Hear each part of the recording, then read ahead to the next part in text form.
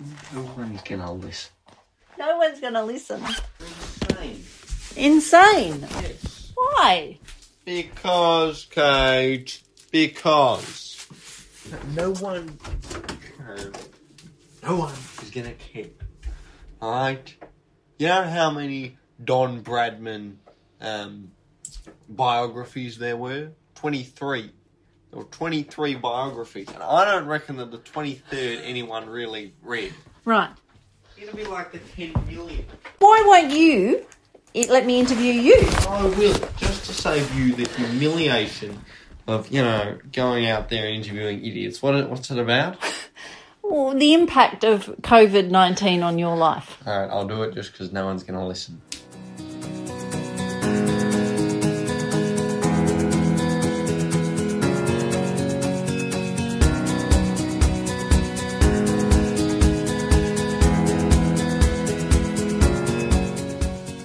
Welcome to The COVID Crossing, a podcast of art, heart, hope and happenings from the Macedon Ranges northwest of Melbourne.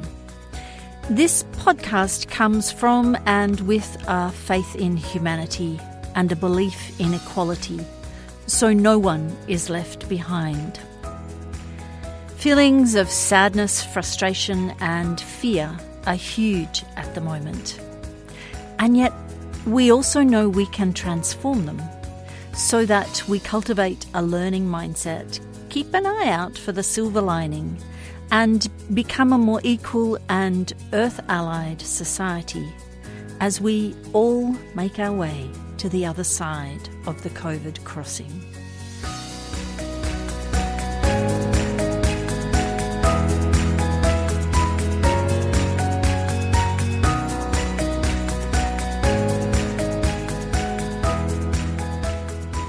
G'day and welcome to this first episode of The COVID Crossing. My name is Kate Lawrence and I am your host.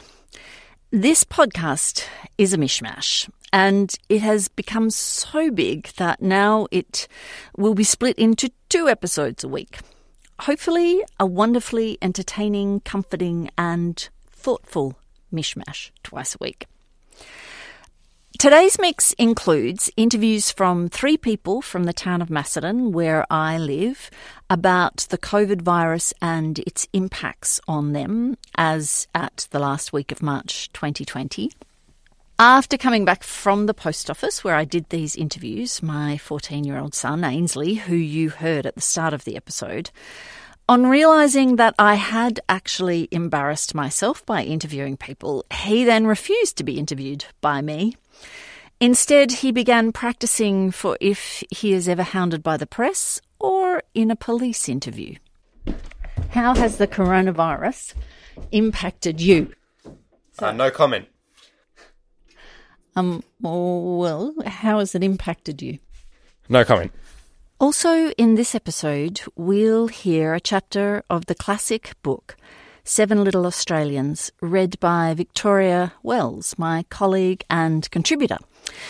Victoria is from the shared reading non-profit To Turn a Page, and each week we'll hear the next chapter.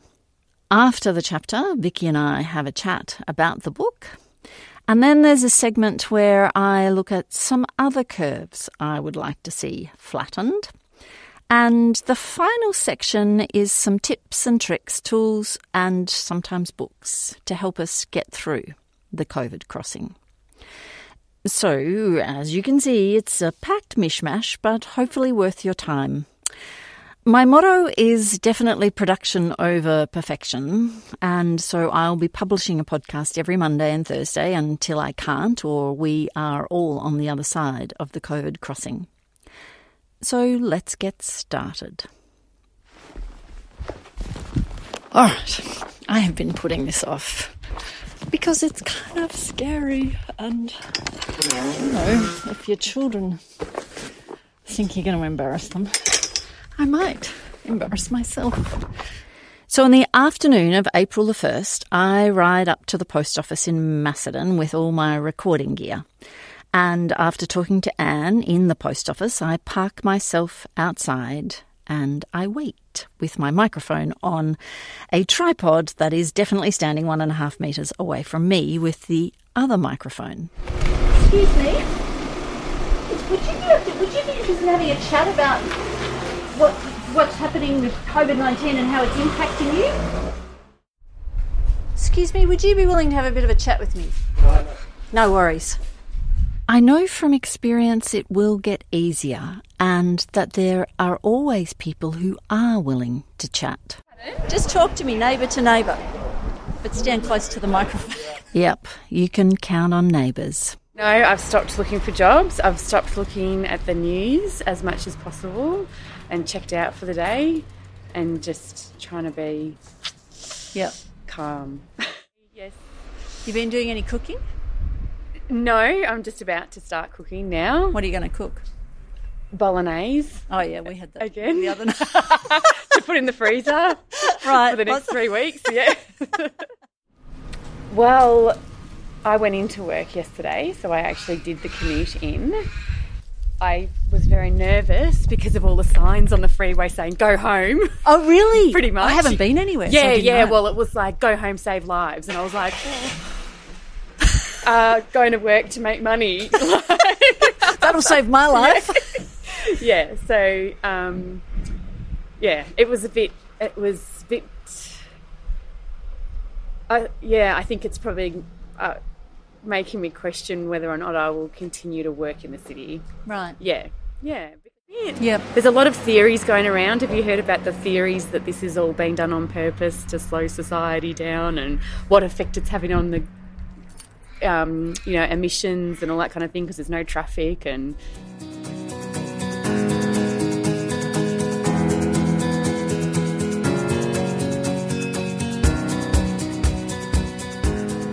So that was my interview with Jess, my neighbour, from my first day out with a microphone in my local town of Macedon. There are a few more interviews we'll hear in this episode from that day outside the post office, but more of them later. Now let's have some bibliotherapy. Sit back and relax. It is such a treat to be read to. Here's Victoria Wells from To Turn a Page reading Chapter 1 from the classic book 7 Little Australians.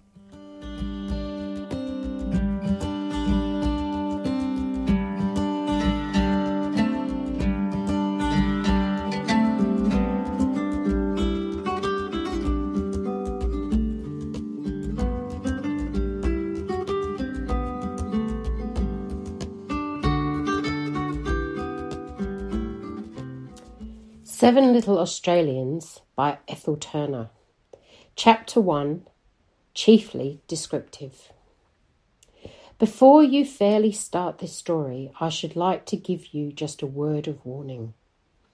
If you imagine you are going to read of model children, with perhaps a naughtily inclined one to point a moral, you had better lay down the book immediately and betake yourself to Stanford and Merton, or similar standard juvenile works. Not one of the 7 is really good, for the excellent reason that Australian children never are. In England and America and Africa and Asia, the little folks may be paragons of virtue. I know little about them. But in Australia, a model child is, I say it not without thankfulness, an unknown quantity. It may be that the miasma and naughtiness develop best in the sunny brilliancy of our atmosphere. It may be that the land and the people are young-hearted together and the children's spirits not crushed and saddened by the shadow of the long year's sorrowful history. There is a lurking sparkle of joyousness and rebellion and mischief in nature here, and therefore in our children. Often the light grows dull and the bright colouring fades to neutral tints in the dust and the heat of the day. But when it survives play days and school days, circumstances alone determine whether the electric sparkle shall go to play will-o'-the-wisp with the larrikin type, or warm the breast of the spirited, single-hearted, loyal ones who alone can advance Australia. Enough of such talk. Let me tell you about my 7 select spirits. They are having nursery tea at the present moment with a minimum of comfort and a maximum of noise. So if you can bear the deafening babble of voices and an unmusical clitter-clatter of crockery, I will take you inside the room and introduce you to them. Nursery tea is more an English institution than an Australian one. There is a kind of bon camaraderie feeling between parents and young folks here, and an utter absence of veneration on the part of the latter. So even in the most wealthy families, it seldom happens that the parents dine in solemn state alone, while the children are having a simple tea in another room.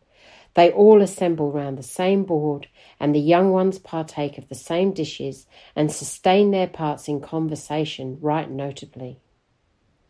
But given the very particular and rather irritable father and 7 children with excellent lungs and tireless tongues, what could you do but give them separate rooms to take their meals in?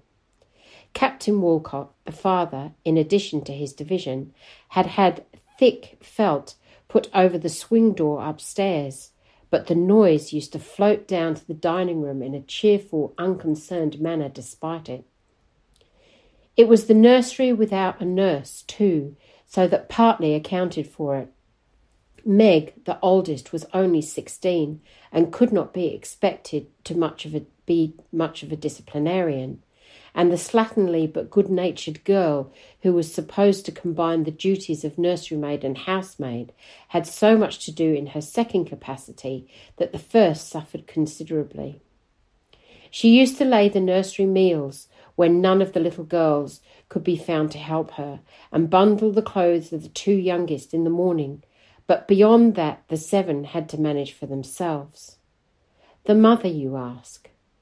Oh, she was only 20, just a lovely, laughing-faced girl whom they all adored, and who was very little steadier and very little more of a housekeeper than Meg.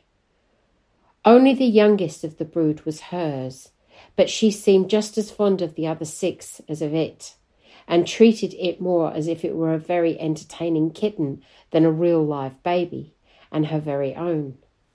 Indeed, at Misrule, that was the name their house always went by, although I believe there was a different one painted above the balcony, that baby seemed a gigantic joke to everybody. The captain generally laughed when he saw it, tossed it in the air, and then asked somebody to take it quickly. The children dragged it all over the country with them, dropped it countless times, forgot its police on wet days, and muffled it up when it was hot, gave it the most astounding things to eat, and yet it was the healthiest, prettiest, and most sunshiny baby that had ever sucked a wee fat thumb. It was never called baby either. That was the special name of the youngest. Captain Walcott had said, "Hello, is this the General?" when the little red, staring-eyed morsel had been put into his arms, and the name had come into daily use, although I believe at the christening service the curate did say something about Francis Rupert Bernard Walcott. Baby was 4, and was the little soft fat thing with pretty cuddlesome ways, great smiling eyes, and lips very kissable when they were free from jam. She had a weakness, however, for making the General cry, and she would have been really almost a model child. Innumerable times she had been found pressing its poor little chest to make it squeak, or even pinching its arms, or pulling its innocent nose, just for the strange pleasure of hearing the yelps and despair it instantly set up. Captain Walcott ascribed the peculiar tendency to the fact that the child had once a dropsical-looking woolly lamb from which the utmost pressure would only elicit the faintest possible squeak. He said it was the only natural now that she had something so amenable to squeezing that she would want to utilise it. Bunny was 6 and was fat and very lazy. He hated scouting at cricket. He loathed the very name of paper chase. And as for running an errand, why, before anyone could finish saying something was wanted, he would have utterly disappeared. He was rather small for his age, and I don't think he'd ever been seen with a clean face. Even at church, through the immediate front turned to the minister might be passable, the people in the next pew had always the uninterrupted view of the black rim where the washing operation had left off. The next on the list, I am going from youngest to oldest, you see, was the show Walcott, as Pip, the oldest boy, used to say. You have seen those exquisite child angel faces on Raphael Tuck's Christmas cards? I think the artist might just have dreamed of Nell, and then reproduction of a vision imperfectly. She was 10 and had a little fairy-like figure, golden hair clustering in wonderful waves and curls around her face, soft hazel eyes and a little rosebud of a mouth. She was not conceited either. Her family took care of that. Pip would have nipped such a weakness very sternly in its earliest bud. But in some way, if there was a pretty ribbon to spare, or a breadth of bright material just enough for one little frock, it fell as a matter of course to her. Judy was only 3 years older, but was the greatest contrast imaginable. Nellie used to move rather slowly about and would have made a picture in any attitude. Judy, I think, was never seen to walk and seldom looked picturesque. If she did not dash madly to the place she wished to get to, she would progress by a series of jumps, bounds, and odd little skips. She was very thin, as people generally are who have quicksilver instead of blood in their veins. She had a small, eager, freckled face, and with a very dark eyes, a small determined mouth, and a mane of untidy curly hair that was the trial of her life. Without doubt she was the worst of the 7, probably because she was the cleverest. Her brilliant inventive powers plunged them all into ceaseless scraps, and although she often bore the brunt of the blame with equanimity, she used to turn around not infrequently and unbraid her for suggesting the mischief. She had been christened Helen, which was no way accounts for Judy, but then nicknames are rather unaccountable things sometimes, are they not? Bunty said it was because she was always popping and jerking herself about like the celebrated wife of Punch, and there was really something to that. Her other name, Fizz, is easier to understand. Pip used to say it whenever he had seen the ginger ale that effervesced and bubbled and made the noise that Judy did. I haven't introduced you to Pip yet, have I? He was a little like Judy, only handsomer and taller. He was 14 and had as good an opinion of herself as the paw of one of those girls as boys of that age generally do. Meg was the eldest of the family and had a long, fair plait that Bunny used to delight in pulling, a sweet, rather dreamy face and a powdering of pretty freckles that occasioned her much tribulation of spirit. It was generally believed that the family that she wrote poetry and stories and even kept a diary, but no one had ever seen a vestige of her papers. She kept them so carefully locked up in an old tin hat box. Their father, had you asked him, they would have all replied with considerable pride, was a military man, and much from home. He did not understand children at all, and was always grumbling at the noise they made and the money they cost. Still, I think he was rather proud of Pip, and sometimes, if Nellie were prettily dressed, he would take her out with him in his dog-cart. He had offered to send the 6 of them to boarding school when he brought home his young girl wife, but she would not hear of it. At first they had tried living in barracks, but after some time one of the officers' quarters rose in revolt at the pranks of the graceless children, so Captain Walcott took a house some distance up the Parramatta River and in considerable bitterness of spirit removed his family there. They liked the change immensely, for there was a big wilderness of a garden, 2 or 3 paddocks, numberless sheds for hide and seek, and best of all, the water. Their father kept 3 beautiful horses, one at the barracks and a hunter, and a good hack at misrule. So to make up, the children not that they cared in the slightest, went about in a shabby, out-at-elbow clothes and much-worn boots. They were taught, all but Pip, who went to a grammar school, by a very third-class daily governess who lived in mortal fear of her ignorance being found out by her pupils. As a matter of fact, they had found her out long ago, as children will, but it suited them very well not to be pushed on and made to work, so they kept the fact religiously to themselves.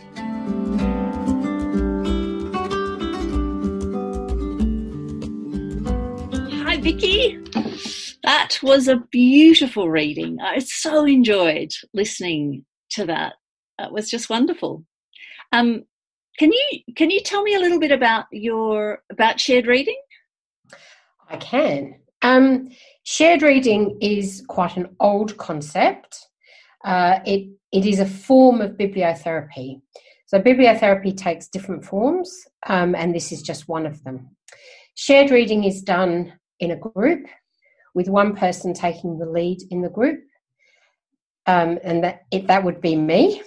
I've been trained to be a shared reading group leader, and I went to the UK for the training at a place called The Reader in Liverpool, and they're really the leaders in shared reading circles in the world at the moment.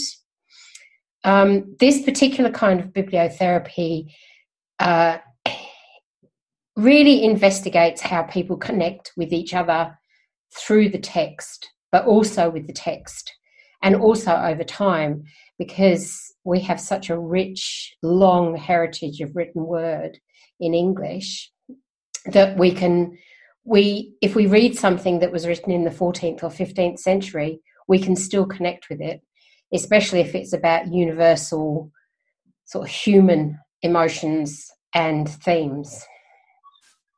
Great. Do you do it in the Macedon Ranges at the moment? Yeah, I do it in the Macedon Ranges. I work out of 2 neighbourhood houses, Woodend and Lansfield. I run a regular weekly group in both those 2 houses. Not so regular at the moment. Not so regular at the moment, no. We work during term times. Sometimes we work on a theme for the particular term. So I've done one term we did all Australian short stories. Another time we did all women.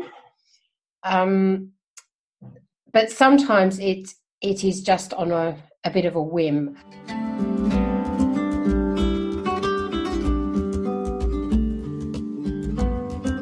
We'll hear more from Victoria about shared reading and the work she does in other episodes. But now we'll have a chat about the chapter we just heard.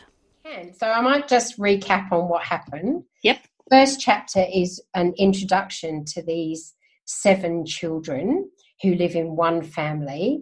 6 of them had one mother, and she died, and their father, Captain Walcott, has remarried a much younger woman who is barely older than the oldest of the children. So she's 20, and the oldest child, Meg, is 16.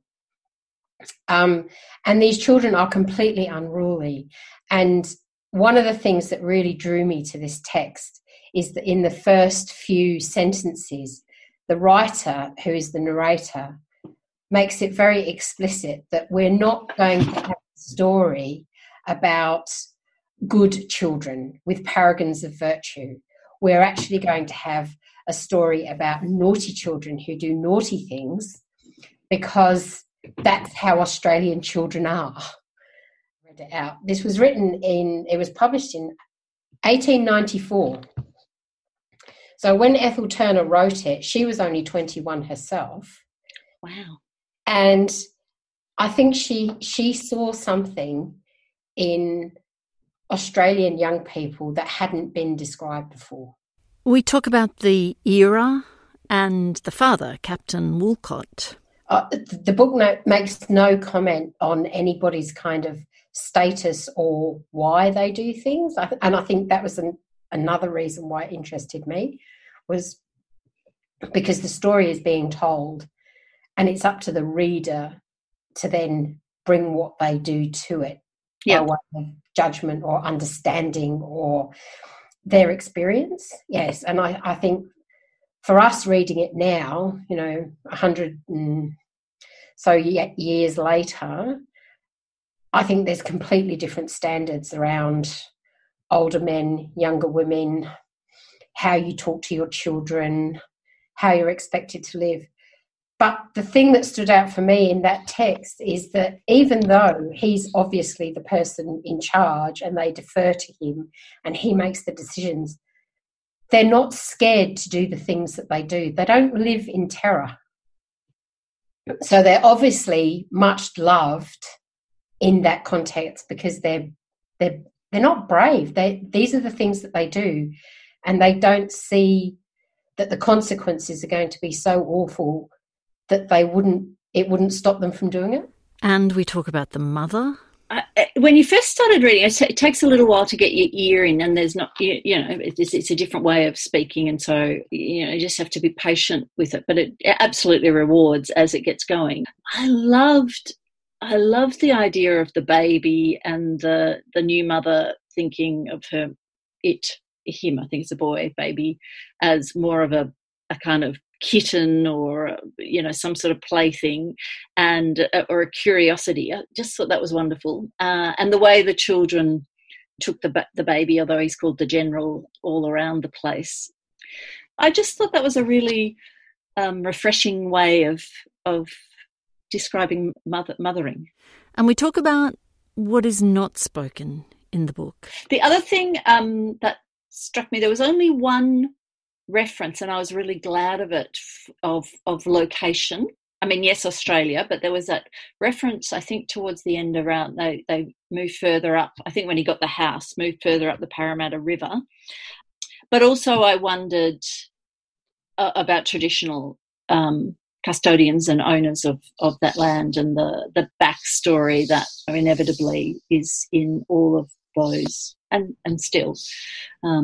And it's not in there, but just to remember, I suppose.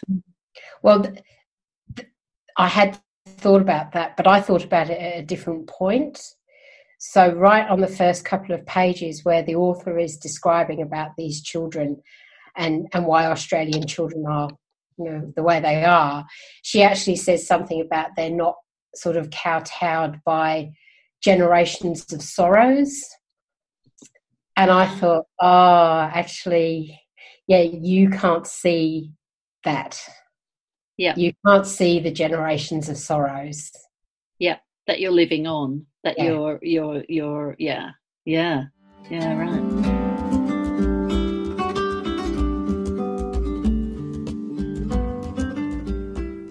So that's it for the 7 Little Australians in this episode. I can't wait for the next chapter, which we'll hear in a week's time. So not the next episode, which is on Thursday, but the one after, which is next Monday. Every second episode, we'll have a chapter.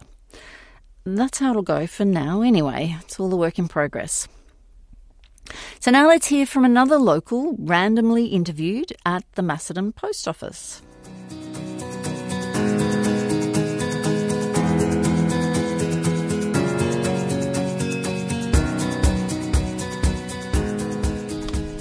So you're a Macedon resident? Yes. How long you lived here? I've been here since October 5, 1999. Okay, so that's 21 years. Yes, it is too. Yes.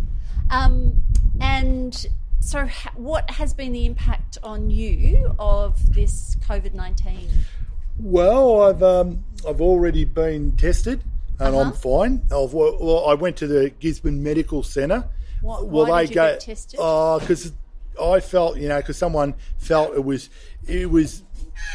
more or less, if you wanted to not be worried, or because I know I've also got a problem because I've got to go into hospital, right? And they banned surgery, right? And I've got to go in April the 8th at Werribee, right? But it always pays for me, which was most important, to go down to the Gisborne Medical Centre, and then they said go down to Melton West, and that's where they tested me. Okay. So I was clear, I had no virus. Right, that's good. How long ago was that?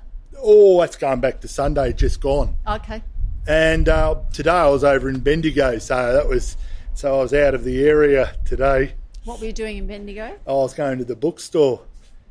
Do you have to go to the bookstore? Well... Aren't we all meant to be, like, not going out and about? But some places they still open, although that's only if you've been interstate or overseas, I was told. Oh, no. Do you work? Have you been laid off? Yes, I was down at Jumbuck, sheepskin and leather, and it was important to know that as of today, we were closed. Right. Down at Gisborne, down at Jumbuck, so I'd known all along it wasn't that. It's only going to be some shops are going to be still opening, but not everyone. Do you work there? Yes, I do help out there. Right. And my mother's actually the manager and the owner. Okay. Yeah. But I do work there. Right, and she's closed. Yeah, she's closed. She was closed today. Yeah, so that'll be a worry for her. Well, when you're not going to be able to make your money, it's very much a worry. Totally.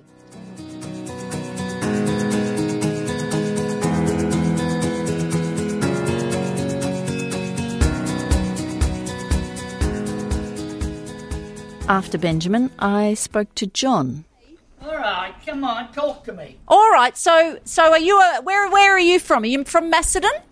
Oh, about 10 kilometres west of Macedon. Sorry, I didn't hear that. 10 kilometres west, that way. So right in the middle of the bush. Oh, not in the middle. 10 kilometres west. So okay, so Bulungaruk. No, Macedon is Blackwood Road, Macedon, which is that way. Okay, all right. Okay. So it's not in the bush. Who are you with? Pardon? Who are you with? I'm just a local resident who is wanting to make a podcast about how this disease is impacting people. Right. So what impact is it having on you? Impact? Oh, very worried. The whole world is worried. Worried about people dying. Yep. And are you? Is it impacting your daily life? Yeah, I'm worried. Are you worried all the time, morning and night? Yes, all the time. All the time. I'm losing sleep at night. You are losing sleep at night. Because I'm worried. Are you worried about family in certain situations? Yes, the whole family. And are they in different places that might contract? Yeah, they're in different areas of Australia. In the suburbs and things like that? No, they're in different cities and country. Yep. The whole of Australia. Right. Right.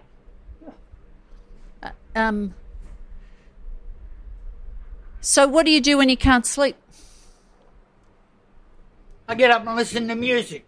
What sort of music? Oh, bloody hell.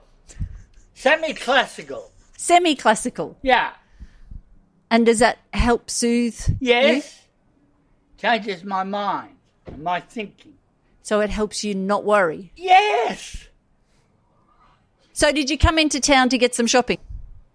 I went into Sunbury town. Did to you? do some shopping, and I picked up my mail from the post office, which I use. Uh-huh. And I'm having a cup of coffee. Is that okay? That's very good. And you're waiting for a taxi? Yes. So you agreed to answer questions, but every question is annoying you. Well, it is, because I'm worried about the whole world situation with the Yep. Okay. coronavirus. How long you lived in Macedon? A long time. Yeah? I don't live in Macedon. I live 10 kilometres west of Macedon. Yep. So how long you lived there? A long time.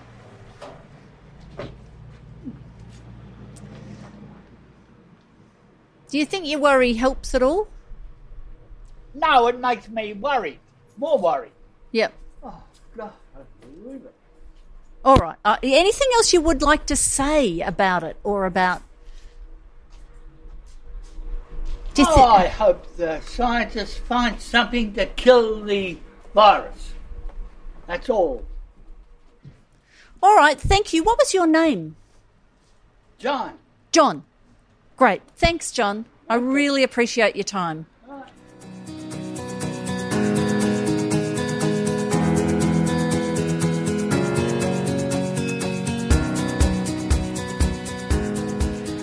I wasn't at all happy with how my questioning seemed to be bringing annoyance and indeed more worry to John than connection and having a voice. But I'm so grateful for his voice, the purity and simplicity of his emotion, and his solution was important for me to hear, despite his curmudgeonly nature.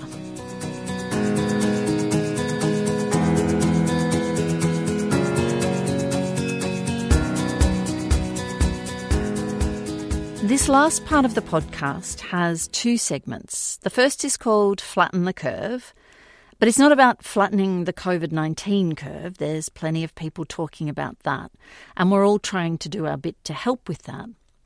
And it's not about the mountainous curves I have to ride up and down to get anywhere here, which I would love to have flattened. No, I'm talking about other curves I think we have an opportunity to flatten. Here it is.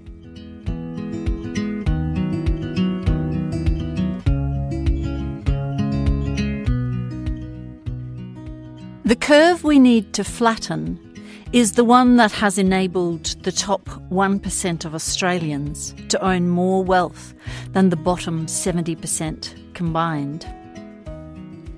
The curve we need to flatten is the one that has wealth inequality at its highest level since the Australian Bureau of Statistics survey began over 25 years ago.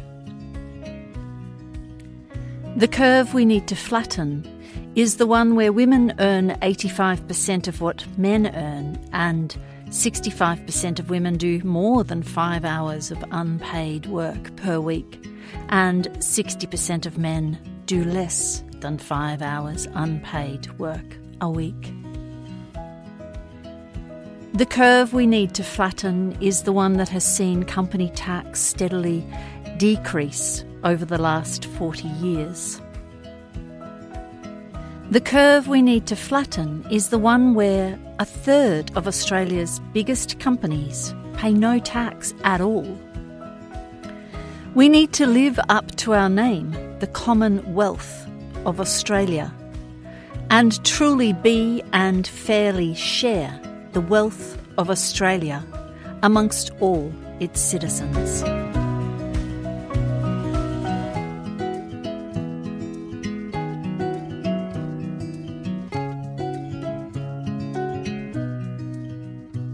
And the final segment is called Tips and Tricks, and it's all about sharing some ideas about how we might manage our thoughts and reactions, to acknowledge them and yet move through the fear, sadness and frustrations. Here it is. Tips and Tricks.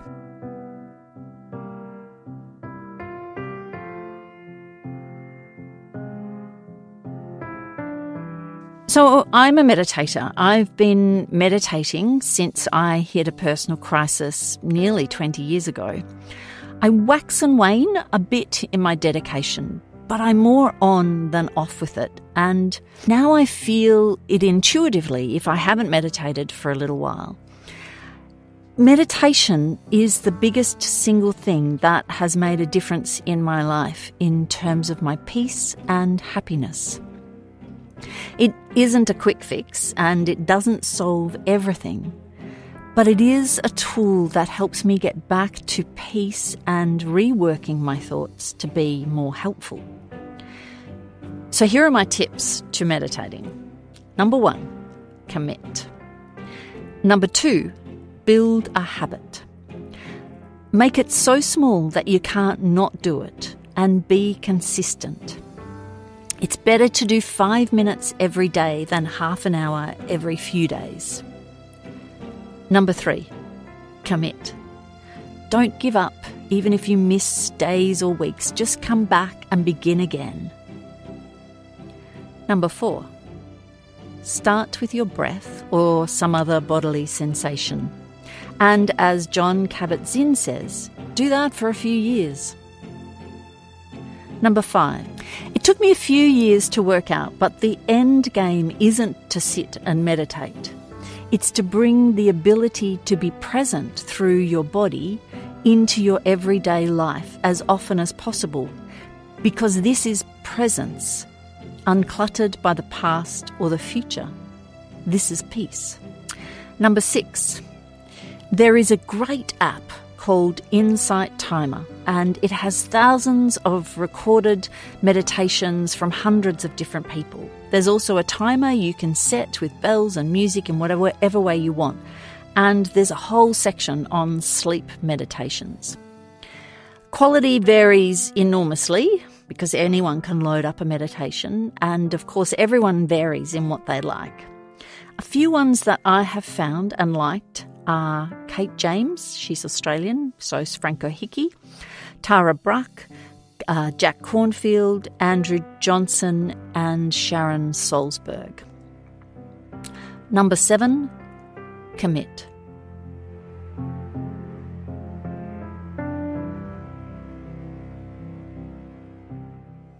So that's all for this first episode of The COVID Crossing. The next episode will be out next Thursday, and then every Monday and Thursday after that. That's the plan anyway. But as we all know, this is a time when plans can easily go astray. If you'd like to connect with us or other listeners, make suggestions or give feedback, please jump onto the COVID Crossing Facebook page. We'd love to hear from you. And if you're in any doubt that you should act even when there are naysayers in your life, I'll give Ainslie the last word. None of them are going to be the same as this. Yes, they are. It'll be exactly the same. You've got no idea. I've got every idea. I don't live in a little bubble like you.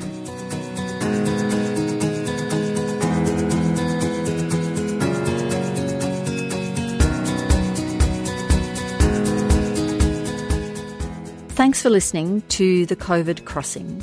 If you enjoyed this episode, please rate and review it on iTunes and tell your friends about it and share it on social media. A huge thanks to Victoria Wells from Kyneton in the Macedon Ranges and also from the non-profit To Turn a Page. Her encouragement and willingness to participate have been crucial in getting this off the ground. And a huge thanks to the community of Macedon who've been willing to talk to me when I have a microphone in my hands. This podcast is hosted and produced by me, Kate Lawrence. You can find out more about me at my website storyground.com.au.